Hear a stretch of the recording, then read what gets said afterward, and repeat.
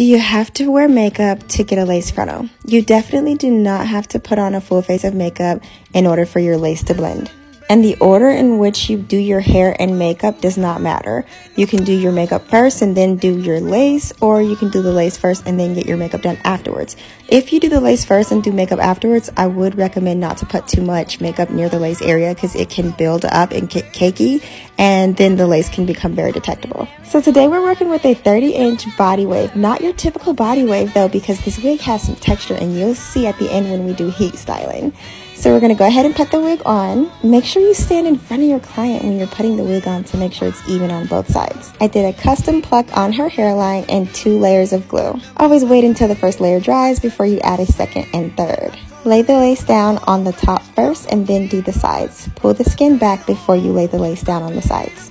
This will give your client a nice facelift. I love this new razor because if it gets dull, all I have to do is just replace the razor and not have to worry about buying a new one. I did have to put a little bit more glue right on the top area, and I dried it with cool air before I laid it down. We are just so in love with this wig because it's just pretty, the texture is nice, and we wanted to just wear it in its natural state before we decided to add curls. Now I'm going to go ahead and razor off the excess baby hairs, make them a little short, not too short but also not too long.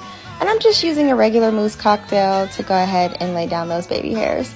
So this is the natural texture I was trying to tell you guys about. Like, it's just cute and wavy, and it definitely is giving beach vibes. So definitely take this wig on your beach trips of 2023. Now I'm going to go ahead and add some pin curls to the hair, but first I blew it out. And Cleo did fall asleep a little, but that's just because we work literally all day. We'll be here from the morning until like the afternoon. But I just want y'all to get into this hair and this texture. It's so pretty.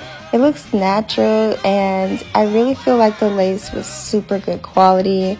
I just wanted to zoom in to show you guys how good it looks. I hope you guys enjoyed this video as much as I did. Save this video for future reference. Definitely like and comment, and let me know if you guys have any questions. Thank you guys for watching. See you on the next video.